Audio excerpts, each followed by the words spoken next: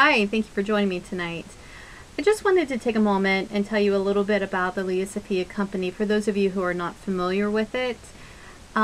This company was started over 35 years ago by a gentleman named Victor Kayam. He is also the owner of Remington Shavers, for those of you who remember that. He thought it would be a good idea to start a jewelry line, and he names it Lady Remington. Well, after he ends up passing away, he ends up passing this company on to his son Tori Kayam. And together, him and his wife Elena run this company together as a family-owned company. Well, doing so, they end up changing the name of it to Lia Sophia after their daughters, Lia and Sophia.